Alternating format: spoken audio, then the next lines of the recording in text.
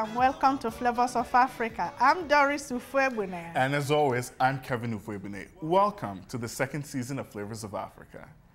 And Flavours of Africa is that show that brings you delicious African dishes, fun, education, tradition, culture, and of course, entertainment, because we believe that food is culture, and that cultures that eat together stay together. Through food, we can appreciate diversity and promote cultural unity. That's exactly right. And here we believe that food builds solidarity. So when people eat together, they start to form a special bond, not only in Africa, but other parts of the world as well. Yes, and we take everyday dishes and give them an African twist. That's right. You know, we have so much fun here, and it feels so good to be back. We're going to have so many amazing guests, delicious dishes. I really can't wait for this season. Speaking of being back, how was your summer? Well, my summer was great. You know, I had a lot of fun. The weather was amazing.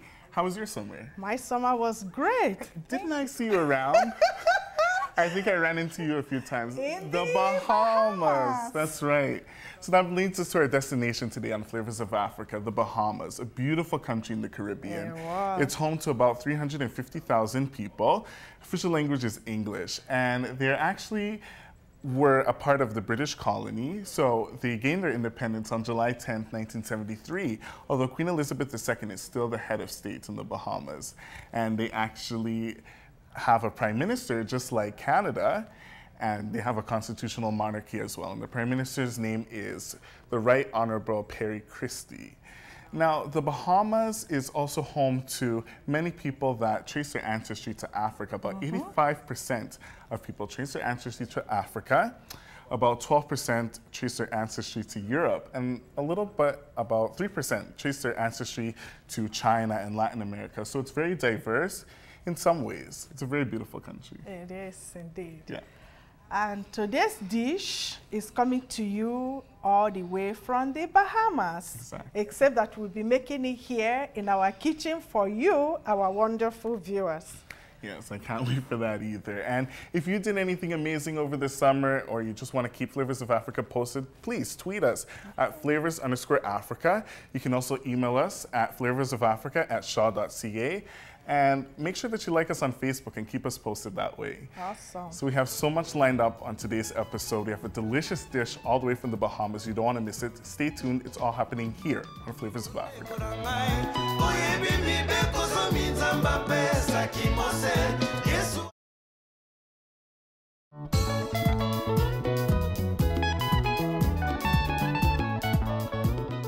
And welcome back to Flavours of Africa. It's our second season, and to welcome in this season, we're cooking a delicious dish all the way from the Bahamas. But before we do that, we're going to get into a little bit of viewer mail.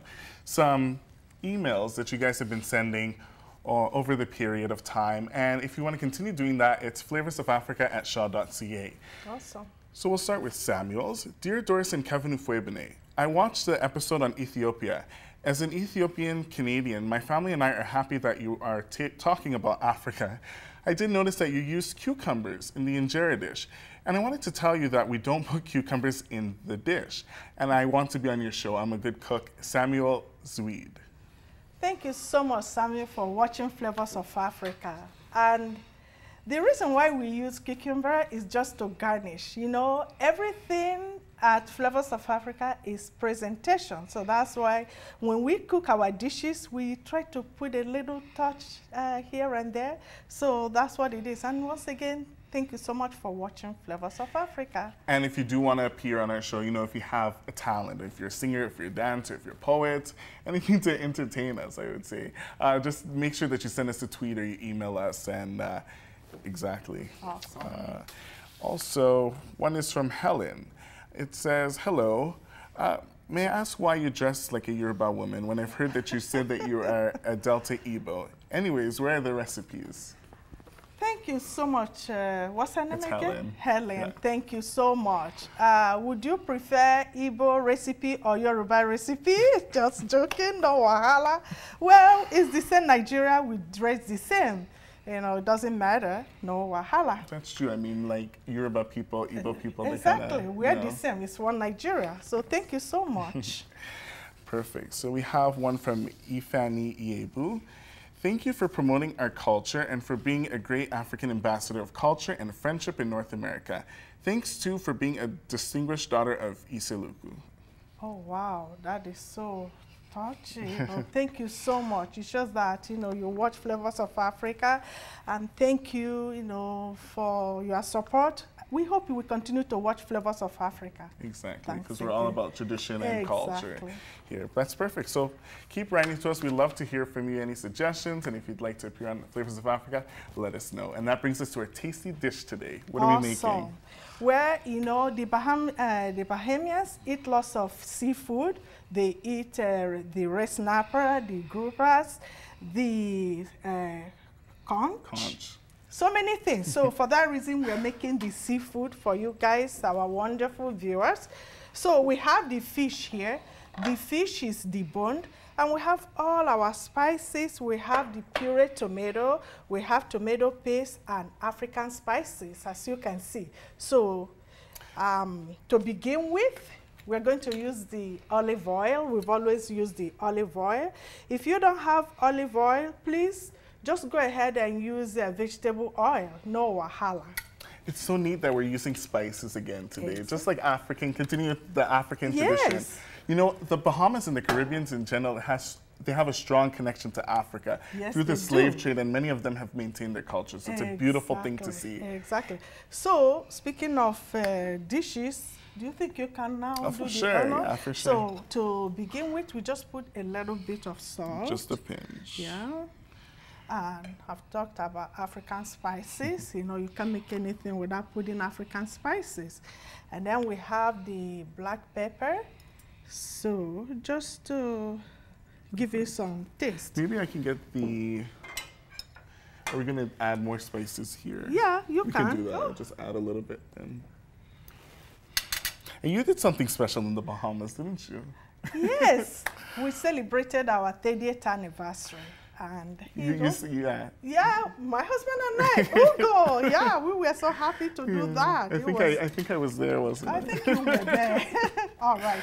Yeah. So, you want to start adding? Perfect. I will do that. All right. So let me put one so you know how it's done. I will just hold it here for you.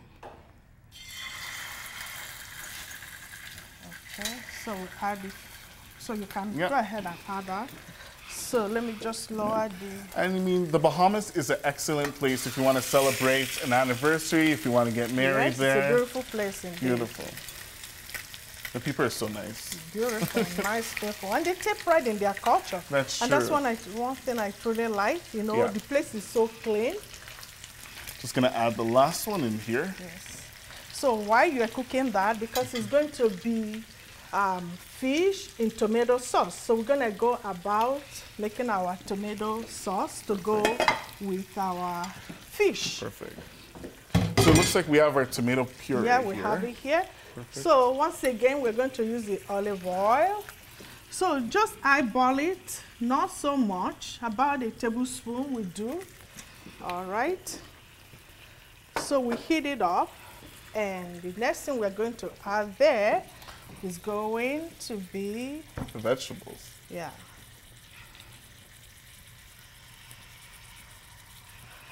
Okay, so we add the vegetables.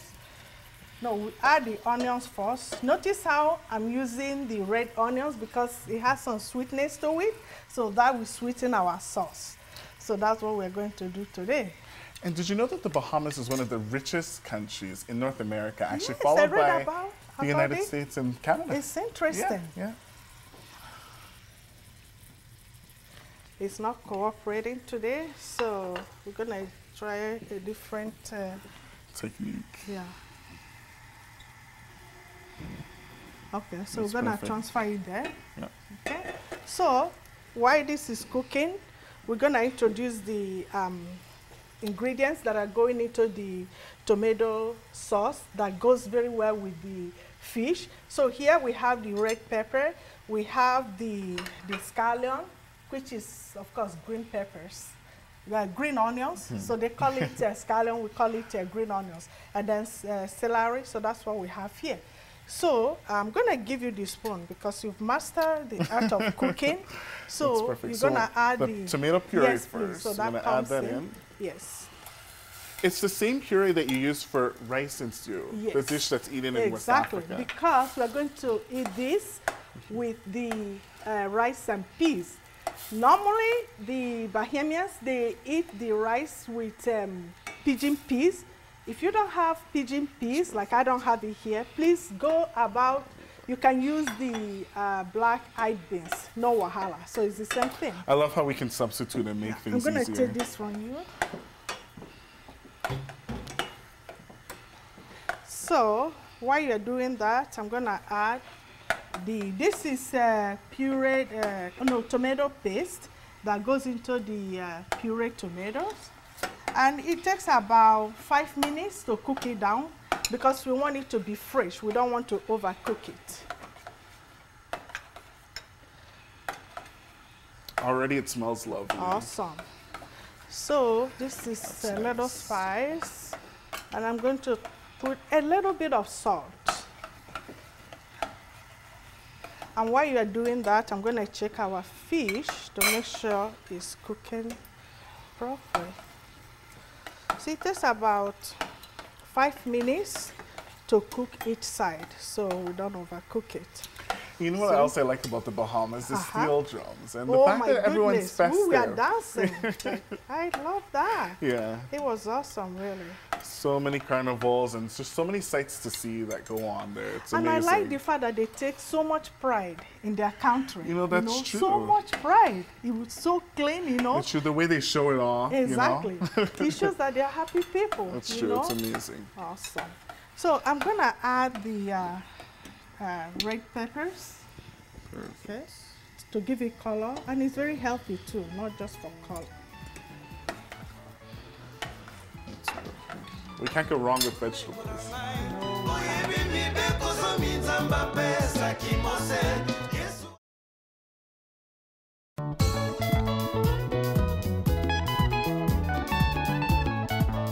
As you can see, we've mixed up the tomato sauce with our fish, our wonderful viewers, for you. So we have the finished product. So we're gonna go about, serving. It smells delicious. It smells delicious.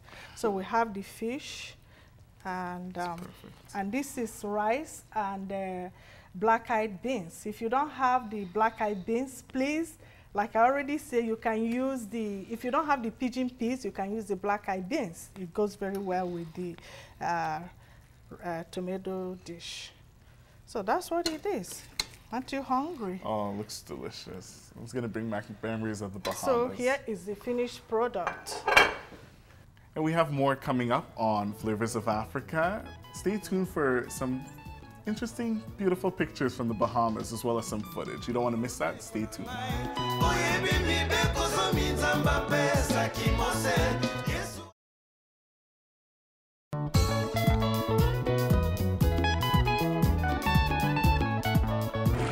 And we are in the beautiful country called the Bahamas, of course in the Caribbean. I'm surrounded by the beautiful Atlantic Ocean. Just look all around me, it's just absolutely breathtaking. And of course the Atlantic Ocean also has historical significance because it was through this ocean that many African slaves came to the Caribbean. And it's just incredible. I mean, it's been amazing so far. The people are so friendly, the food is delicious, and we hope to just explore more.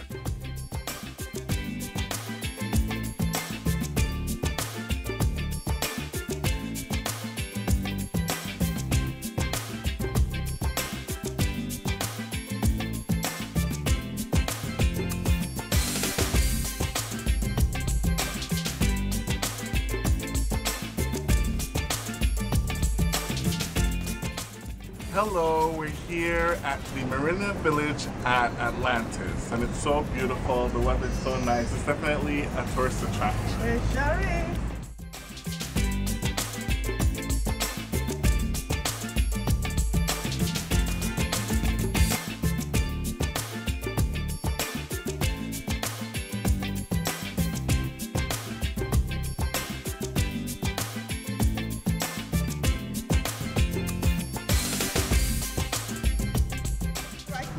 Go try out the ice cream because it's a little hot.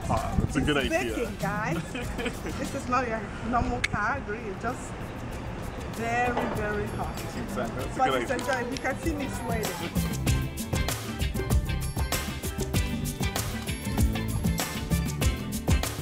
If you're looking for a getaway, the Bahamas is perfect for you. Look at this. Picture perfect.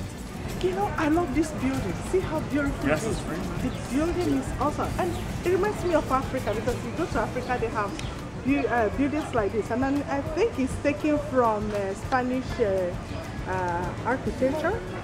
That's what it looks like, maybe from the Portuguese. Because of the curve, the way it's carved.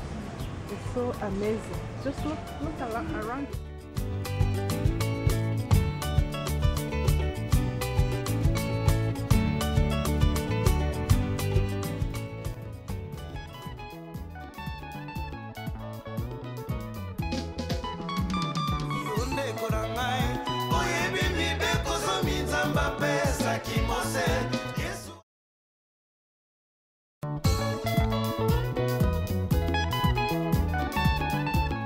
Thank you so much for watching Flavors of Africa, and remember that cultures that eat together stay together.